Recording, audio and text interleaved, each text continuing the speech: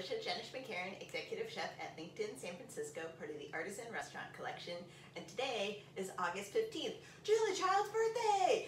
As you know, I am a huge fan of Julia Child, and there's a lot to be a fan of. Her cookbooks, Volume 1 and 2, Mastering the Art of French Cooking, are just incredible, and this book is really fun, the French Chef Cookbook. This highlights episode by episode her first cooking series on PBS. It's hilarious, there's drawings by her husband, it's a wonderful book. And I thought it would be appropriate to celebrate her birthday by doing one of my favorite recipes of hers, beef bourguignon. So let's get started, and bon appetit! Okay, for our beef bourguignon, we'll need about 3 pounds of beef stew meat. I really like beef chuck for stew. Then we need an onion, carrot, celery, some thyme, garlic, tomato paste, red wine, some stock, some bacon lardon, cut into these little strips. That's what lardon means. And then to garnish, we're gonna do some mushrooms that we'll saute. We'll braise some pearl onions, and I'm gonna serve mine with some potatoes and some really fresh parsley to garnish. There we go. We'll start by browning our lardon in an oven-proof pan that we'll make our bourguignon in. As our bacon is browning, I trimmed the top and the tail of my pearl onions, and I'm soaking them in water. That makes it really easy to peel them. Okay, now that our bacon is rendered, I put it aside in a bowl, and I still left the fat in the pan. And now I'm going to carefully add my beef in a single layer, so it'll take several batches to brown it.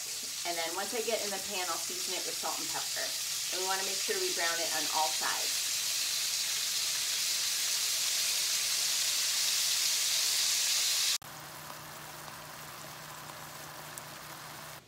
Okay, so now we've set aside all of our browned beef, and we have all that nice goodness in there. And so we will sweat off our carrots and onion. And then once those are sweated off, we'll add in our celery.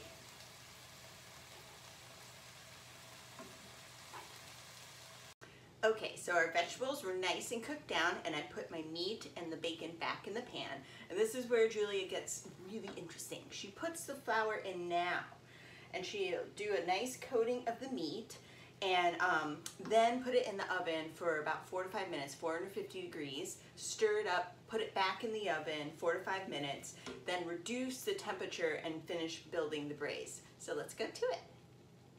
Okay, so we've browned our beef with the flour in the oven, and now we're gonna add the rest of our ingredients and set it to braise in the oven. So I have the garlic, bay leaf, thyme, and tomato paste. I have our red wine. I love these little cans. They're the perfect amount for something like this. Once you get that red wine in, make sure you scrape the bottom. When you brown meat, you form a fond on the bottom of the pan, and that really creates a huge amount of depth of flavor for your braise. So you want to make sure to scrape that all up. It's already getting thick with that flour. And then we're going to add our stock just to cover the meat. Perfect.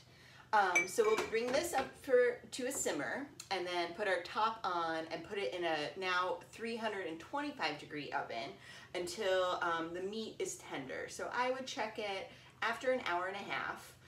Just pull a little piece out. Doo, doo, doo. You don't want it to fall apart, but you want it to be able to, I call it the smoosh test. Take a piece with your finger and be able to go, boop, and the meat should, boop, and that means your braise is done.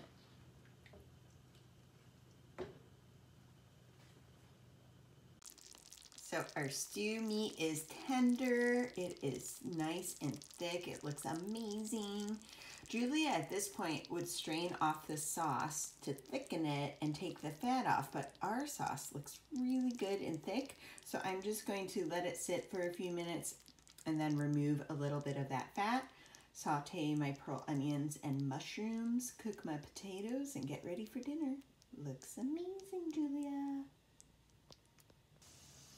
So Julia cooked very classically, and that's why she does her pearl onions and her mushrooms separate from her stew. A lot of people throw all that together, but the flavors kind of get muddled, and the integrity of the vegetables. So she always butter braised her pearl onions and sauteed her mushrooms. I'm going to take one little step and do them together. I will start with my mushrooms in some butter. And then once they start getting some color, I'll deglaze with a little vermouth that I happen to have from her cocktail. And then I'll add my mushrooms in and cook those until they're nice and brown. And then you can use that to garnish your beef bourguignon.